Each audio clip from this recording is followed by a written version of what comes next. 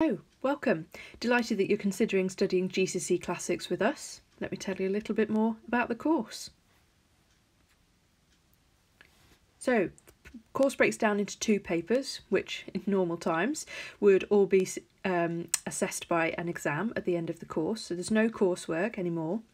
The first paper you'd start in fourth form, that's Roman city life, and then you'd move on to study women in the ancient world, predominantly in fifth form.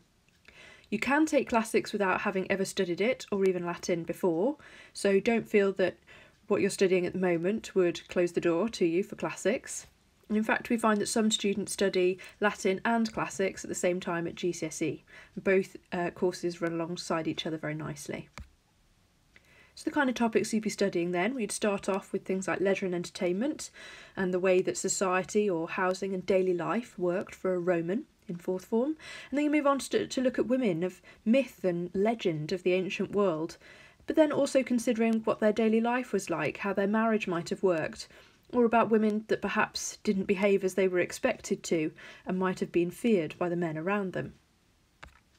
Let's look at a couple of topics in focus. The first one is the leisure and entertainment topic. I always think this is probably the thing that you think of first when you think of the Romans. So you've got the gladiators, chariot racing, day out at the baths, a decadent dinner party. All those things I think are very sort of Roman when you think of them straight away. So not only are you learning about the different types of gladiators that they had, or where they might have learned their skills and then taken part in fights, but actually you're also looking at what the ancients had to say about them, how they wrote about them, or maybe some of the sources that produced about them, and what we can infer and understand from those, like the one that you can see in the centre of your screen at the moment. In fifth form, we go on to have a look at this topic, women to be feared. There were some in the ancient myths and legends that should have been feared by the ancient Greeks or Romans.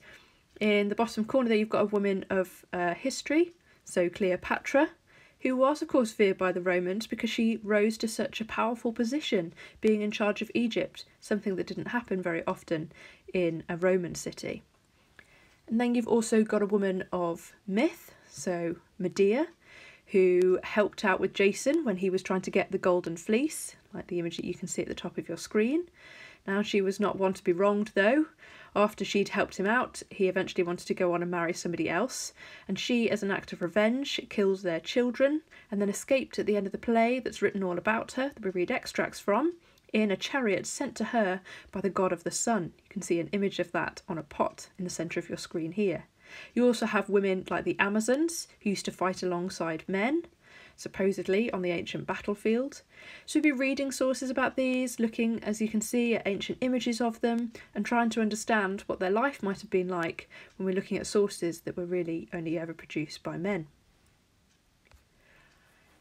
I couldn't talk to you today without mentioning our trip. This isn't a compulsory trip, but it offers a perfect opportunity for you to see the places that you're studying as part of the course. It's always an enjoyable few days, usually takes place in the first few days of our October half term in alternate years. Obviously that hasn't run recently and won't be able to run this October, but we'd hope to be able to offer it to you in the October of your fifth form. We visit Rome at the start of the trip for a whistle-stop tour of some of the places that we've seen, and then move on to Pompeii and the Bay of Naples.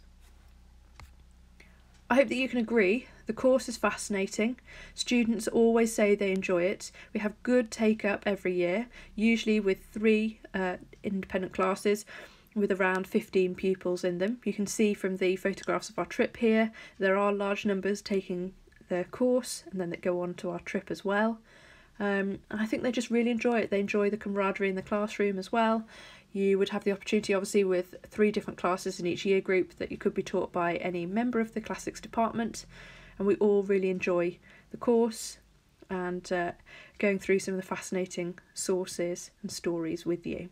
If you have any further questions, please don't hesitate to contact me or speak to one of your teachers.